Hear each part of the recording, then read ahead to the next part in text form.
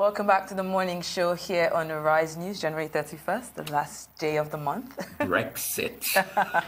So we see procedures how it goes today. Yes. I mean, it's Independence Day for Britain today, but hey, it's a great day. My name is Rufai Sini. So globally, there's been climate change marches and strikes with protests that's carrying creative signs and placards to get their message across using costumes, dance, music, and other forms of artistic creativity. The engagement of the arts in the climate change transformation has increased in recent years, especially with the narrative of visual and performing arts. But beyond the mass protests, climate change has inspired artists to create works that express anything from people's fears to the scientific consensus around the issue. But are these artworks effective in getting a message across? What is the role of art in communicating climate change? Joining us now are two distinctive Nigerian artists, Enwonwu and Polly Alakija.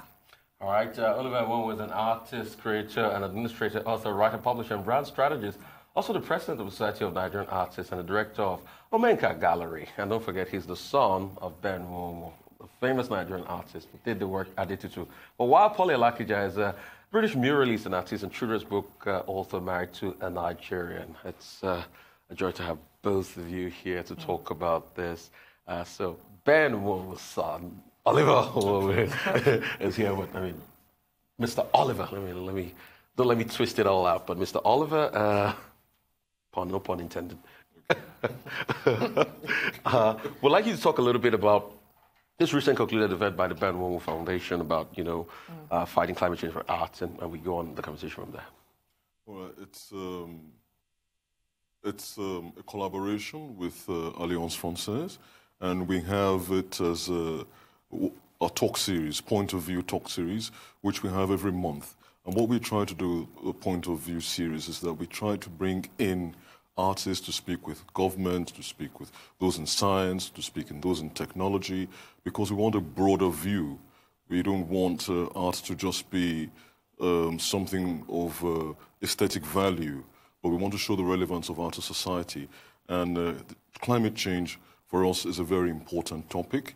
And we worked with Polly Alakija on that particular talk.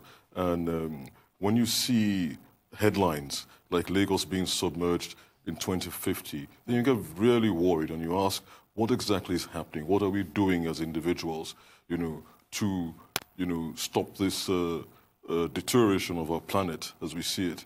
And artists being visionaries, artists being very creative people, always have creative solutions.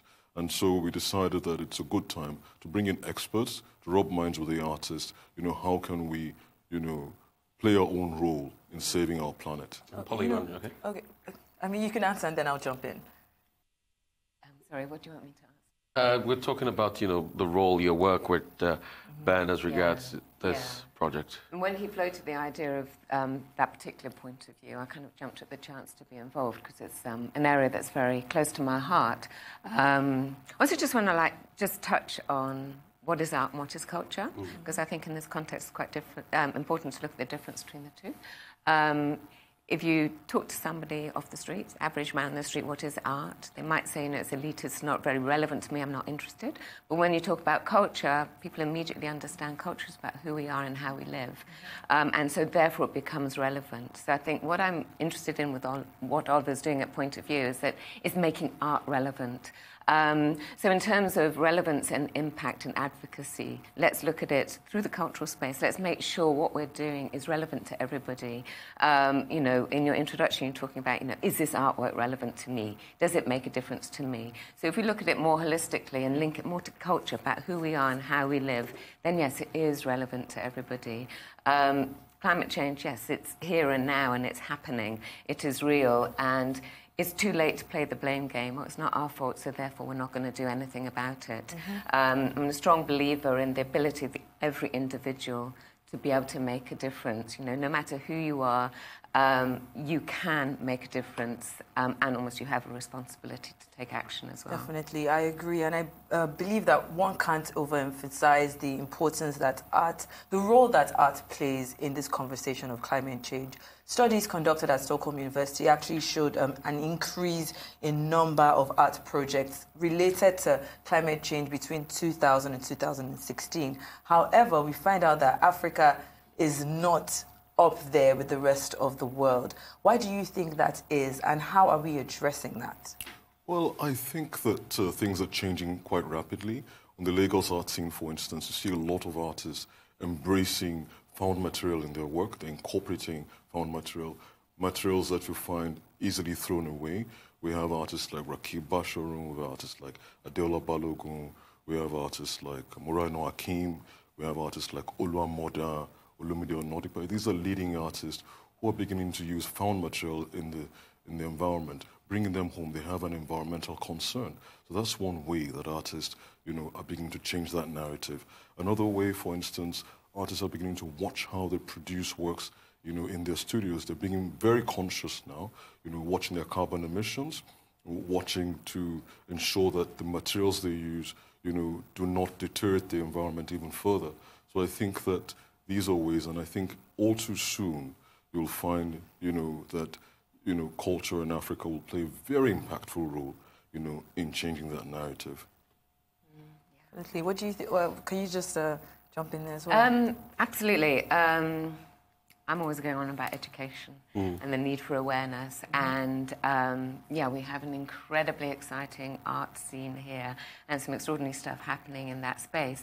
Yet I still find a lot of our young artists do not have the exposure and the knowledge of the global conversations. And who is educating those artists as well. I work a lot with teachers and with young artists to help them become educators. And we've recently been working on projects in the climate change space. There's two particular projects we've been working on. One is called My Story of Water, and one is called My Story of Energy. And recently was working with a team of about 10 young artists, and talking about them working in schools with teachers and children in this climate change space. Not one of those young artists or the teachers we were working with could explain what climate change meant to them, could not tell me what extinction meant to them, could not say what global warming was, or carbon footprint was an interesting concept. They could not articulate it. So how on earth are they then going to unpack that when they're educating, or unpack it in their artwork if they're creative artists? One concept, fossil fuels. We talked about fossil fuels. Now, one of the teachers or young artists I worked with could actually really explain what a fossil fuel was. So then how are you going to have those conversations about fossil fuels? And what are you teaching young people? What are you expressing in your artwork if you can't explain that concept in the first place? So how can you talk about different ways of looking at it, of making an impact, making a change, if you're that unaware of what's going on around you? So education is very key. Another very important part of that program was a conversation about putting our works on the international scene.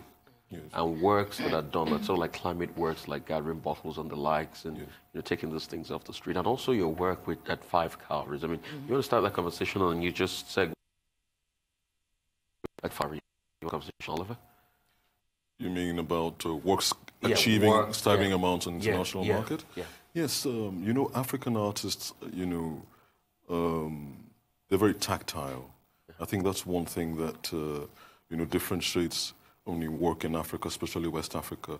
Our old processes that we've brought into the contemporary realm have to do with making, feeling, have to do with weaving. That's how our forefathers have created art, from time. So taking found material, we've always taken things that we could immediately grab in our environment. African art is well noted for, sculpture. And when you think about the rainforest that we've always had, because of our tropical climate, it's very understandable that you would see the sculptors of the old times, the carvers of the old times, just go into the environment and fell a tree to make, something functional, because our art in those days was even more functional than, what you would have to display, for instance, in an exhibition hall. So it goes without saying that even in contemporary times, that it will continue to take things from the immediate environment. And what are these things? Items that have easily been thrown away, old jerry cans, mechanical parts, and that for me shows that concern with the environment. And presently, you will find many Nigerian artists, you know, achieving staggering amounts on the international scene for their work. You know, our work is very interesting because, you know, you find that we've gone through a lot of experiences, you know, taking from our traditional ancestry, you know, merging that with contemporary times, the advent of Christianity, the Industrial Revolution, you know, Biafran War, for instance, the Nigerian Civil War, experiences from colonialism, all of that, all those experiences have been blended into our art. And that's why I think it's become so interesting that the world is looking, you know, at what we've been creating. And that's why our work is so enriched, you know, it's so enriched, you know. And I think that's the reason why, you know, we're grabbing those international and staggering them out at auction. Well, Polly, you want to come on that? Well, certainly from the point of view of education and working with young people, gosh, there's so much to say about this. I was asked recently, you know, why don't we have an African Greta Thunberg? And I said, well, back to the thing about culture, you know, unfortunately we have a culture where we're not encouraging our young to speak, and we're not really listening to the voice of the child. And at the end of the day, when we're talking about climate change, we're talking about the future of the planet. We're not talking about how the planet's going to kind of be fine for Oliver and myself, but not for our children. So we need to listen to our youth. We need to listen to our children. We need to not only listen to them, but we need to give them the tools to question the reality around them, to make references. Once they've questioned it, to imagine a different future, and then to implement that and make that happen. And then in terms of, yes, putting that voice out there, when we now have our Greta Thunberg from this continent, let's put it out there. The world will listen. So through the 5 carriers, we're working very much using the arts in schools and bringing creativity in the schools to try and support our teachers and our young children to develop these creative skills and the ability to imagine a different future.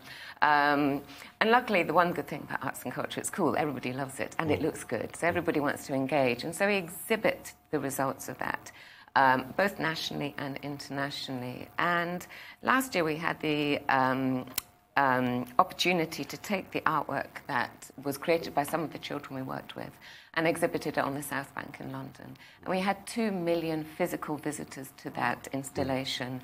So it's a conversation and a subject that the world is engaged with.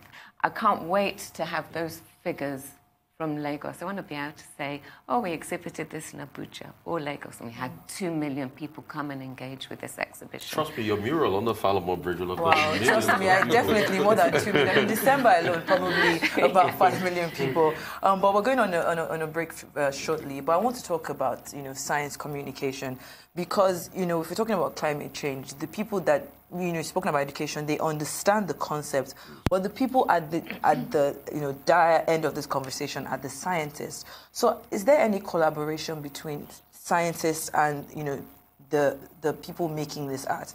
I want you to just think about that. We're going to go on a break, and when we come back, you would answer it. You're still watching Arise News.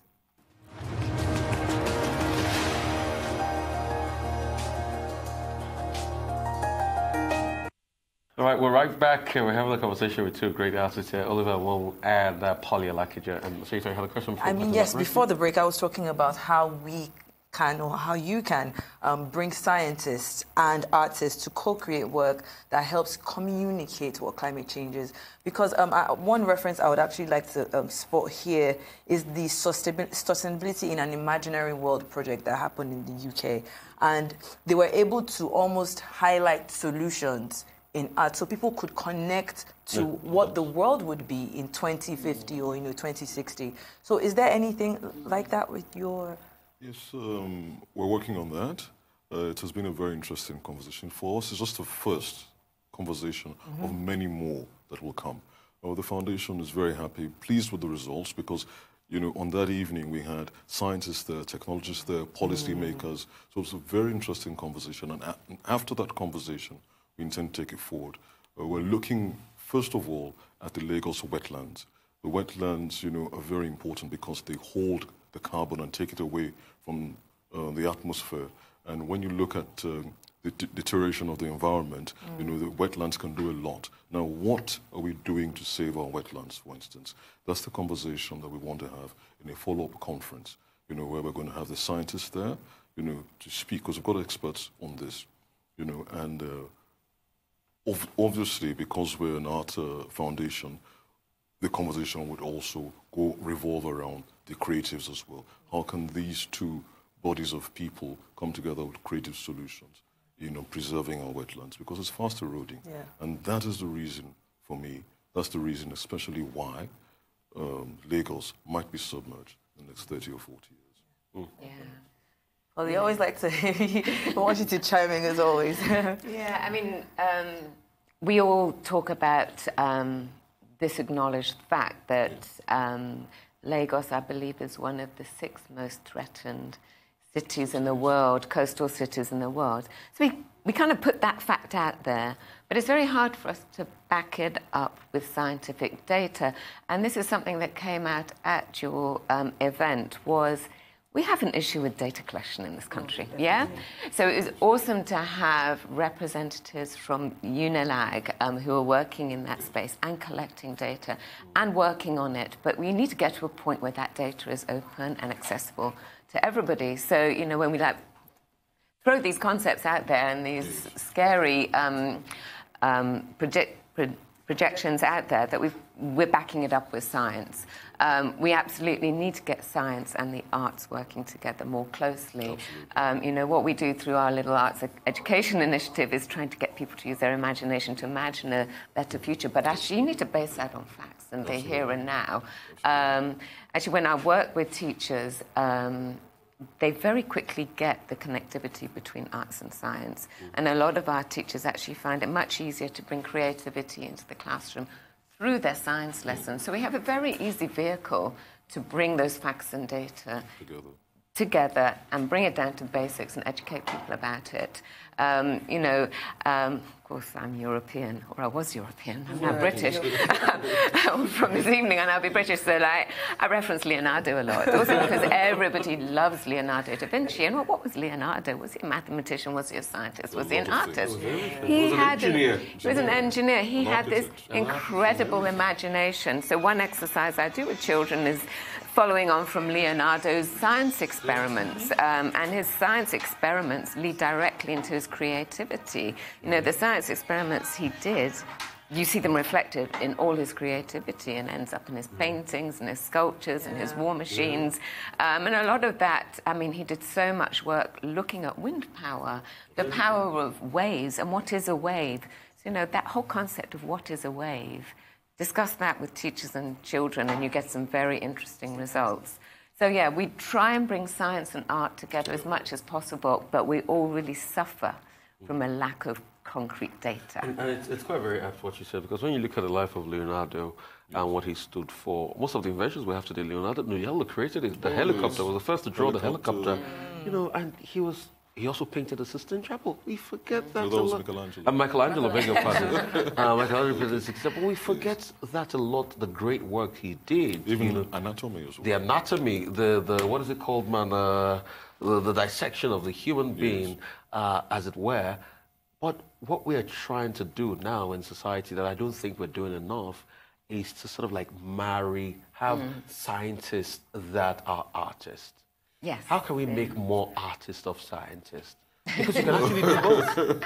I think it's an endemic problem because we've got universities teaching more theory, and because the economy is in a very poor state, what happens is that those who come out who graduate after studying science and technology, they come out of the streets and look for a job in a bank because they need to put food on their table. So they don't try, for instance, to start putting what they've learned in theory into practice. And that's the reason why we're still importing things as opposed to manufacturing and being innovative and creating things. One thing I'd like to talk to you about real quickly, here we'll be wrapping up this very soon, is the power of art for other causes. And real quickly, there are 2 causes I know very dear to your heart. Number one, the Cowrie Park, where you put single-use plastics, jerrycans and the likes. And secondly, the Falmouth mural. A lot of people don't know that was you. Those paintings on the Falmouth Bridge, definitely is Polly Alakija. Can you just tell us the story and how you use art for social change in that regard? The Falmouth first. You want me to talk about Falmouth? Quickly, okay, very briefly. I'm passionate about urban regeneration. I'm passionate about ensuring that our cities become happier, friendlier, more prosperous cities. You know, we have over 20 million people in the city. What is the quality of life like? And what can we do to our city to make the quality of life better for everybody?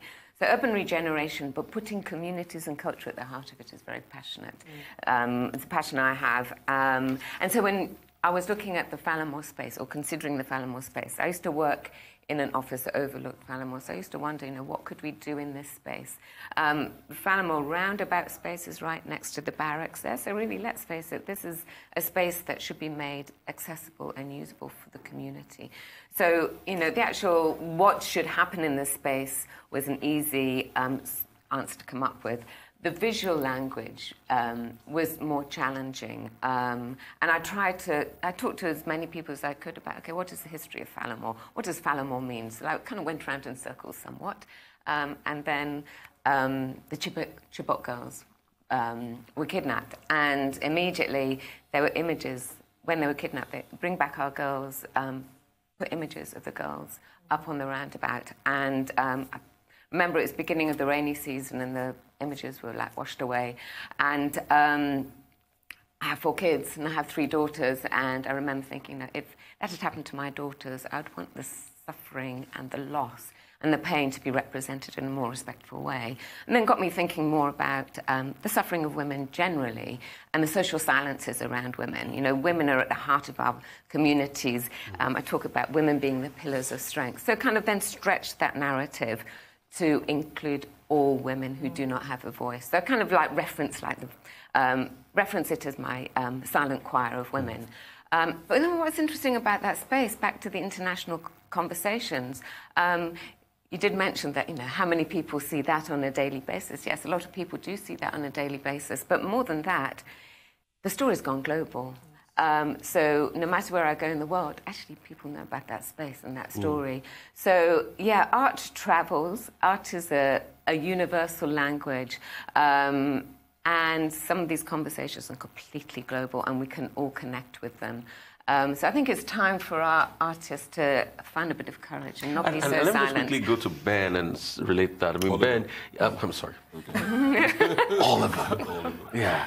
Let me quickly go to Oliver and relate that, because I was going to talk about the Ben work. Okay. I mean, the rich cultural heritage of your father's work, Ben Enwonwu.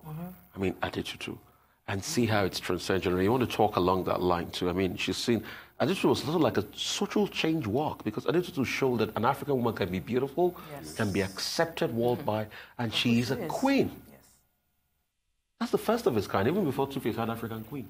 I agree. Oh, long before. Long before. Long before. You want to talk us through that? Yes, I think that Ben Enwonwu was very important in the sense that before him, and even till date, no African artist, you know, has gone into our consciousness like that. And taking on from what Polly said, it's even now, more than ever, because of the advent of technology, that artists can be at their most powerful and influential. It's because with the touch of a button, they can get their messages out there. When they work with scientists, work with social media, work with even media houses, you can imagine how powerful their imagery and how much they can influence these present times. Going back to Adetutu, she was a granddaughter of the Oni of Ife at the time. Okay. He met her when she was very young and was immediately struck by her beauty. Now, since the 1930s, 1940s, Enwonwu had been very interested in pushing that philosophy of the black race, you know, negritude philosophy that was espoused by Leopold Sédar Senghor, who went on to become the first president of Senegal. They were all about black emancipation, black liberation, and it was more about judging a man from the content of his character and the merits, you know, of his work, and not by the color of his skin.